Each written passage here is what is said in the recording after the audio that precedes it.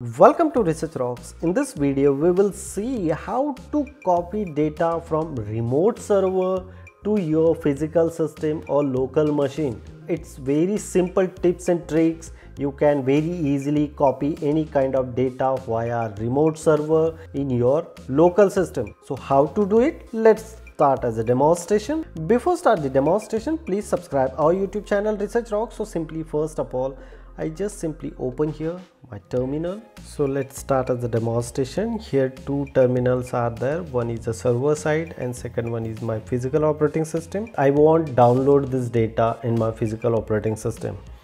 So just only simple tips and tricks. I'm using my physical operating system terminal. This is a server side terminal, means sangram underscore Turing something, and here sangram dash MacBook Pro. So I just type here rsync dash avz dash e space ssh.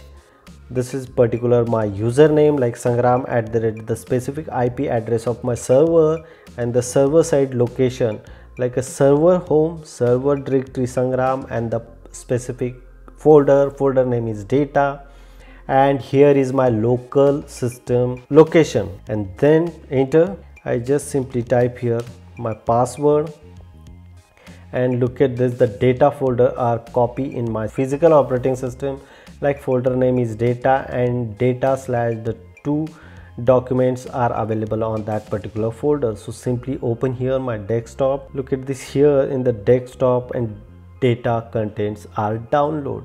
In this video, I am providing you detailed demonstration how to copy server to physical operating system.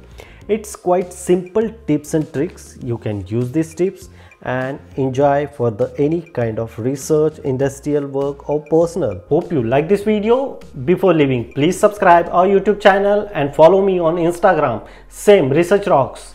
Till then, Jai Hind, Vande Mataram.